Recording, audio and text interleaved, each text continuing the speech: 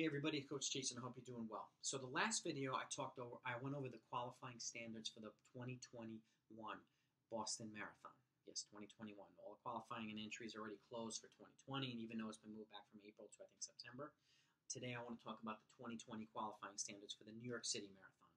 What you need to run to get into the New York City Marathon. I have put down below the qualifying standards for the Boston Marathon in one of my videos.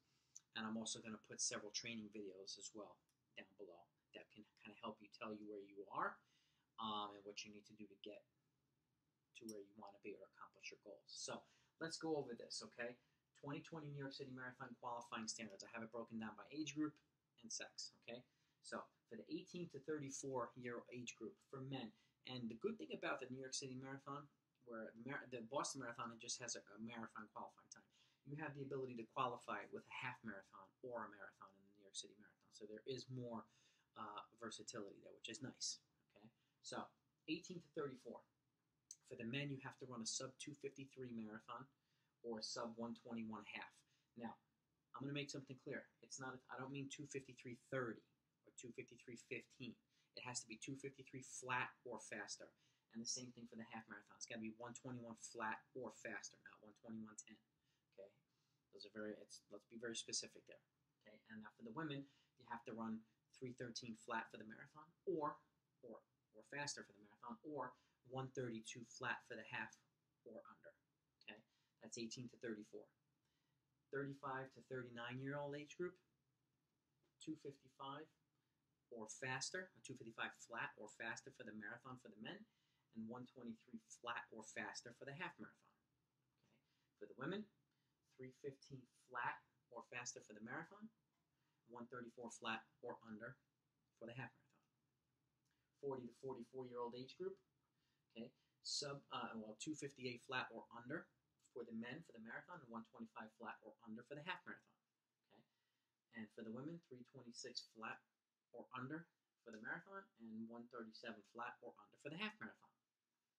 45 to 49 age group, 305 flat or under for the marathon for the men, and 128 flat or under for the half marathon. Okay, and for the women, 338 flat or under for the marathon, and 142 flat or under for the half marathon. And before I go any further, this is directly from the New York City Marathon website, so this is all accurate standards. Okay, I didn't make these up; these are right from the website. Okay, I just want to give you this information so that you don't necessarily have to navigate. So this will help you. They'll give you information on the video. Okay, so let's go to the 50 to 54 age group. For the men, 314 flat or under for the marathon, 132 flat or under for the half. For the women, 351 flat or under for the marathon, 149 flat or under for the half marathon. 55 to 59 age group, 323 flat or under for the marathon, 136 flat or under for the half marathon for the men. For the women, 410 flat or under for the marathon, and 154 flat or faster for the half marathon for the women. And last age group, 60 to 64. Okay, 334 flat or under for the marathon for the men, and 141 flat or under for the half marathon for the men, and for the women, 427 flat or under for the marathon, and 202 flat or under for the half marathon. Now keep something in mind. If you've never run the New York City Marathon before, it is one of the more difficult marathons. It is a rolling 26.2 miles. I've done it. It is not easy. It's one of the most adrenaline pumped and awesome marathons in the whole entire world, but it is not easy. So it's important to design your training to simulate the course as much as you can. Okay. Now training is individualized for everybody. Some people respond to high volume, some high volume, low volume. Some people need one workout a week, 2 workouts a week. It really depends on what works best for you. But the more you simulate the course, particularly in the long runs and maybe medium runs or tempo runs or workouts, the better off you're going to be, especially for the marathon. The last thing you want to do is train completely flat for 12, 16, 20 weeks and then not be ready for the hills, because the hills do come back and bite you, and it's important to be ready for it, okay? I have put down in the description down below too a sub 4 hour, sub 3:30, and sub 3 hour, okay, training plan it's broken down by 16 weeks. It'll show you exactly how to accomplish the goal of sub 4, sub 3:30, and sub 3 hours. I'm also going to put a sub 130. Actually, no, I'll put a sub 2 hour, sub 145, sub 1:30, and a sub 1:15 half marathon training program down below as well, because they offer you the qualifying standards in terms of what to run for the half as well to get into the marathon. So I'm going to put fully detailed training programs for them down below as well.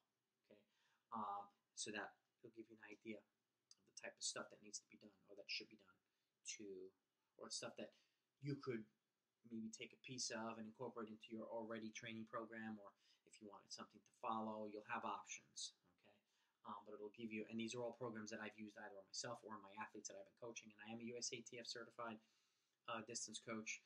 You'll see it in my bio.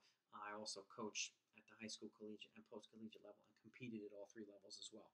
Okay, so I hope this was helpful. If you have feedback or questions of your own, put them in the comments down below. I'd be more than happy to answer anything that you have. Okay, and I do like to keep a regular dialogue with my viewers. I learn from you guys and gals as much as you learn from me. If you enjoyed the video, please click the thumbs up. And if you are a runner or coach and you just want more information about details, training details, you want to see a lot of good videos that are everything from workouts or training programs from 5K all the way up to the marathon, injury prevention, and all different kinds of things, hit that subscribe button, hit the notification next to it. I've got several dozen awesome videos out there for your enjoyment. Okay, so I really appreciate your support, and be on the lookout for my next video, because I'm going to go over the qualifying standards for the Chicago Marathon. Talk to you next time.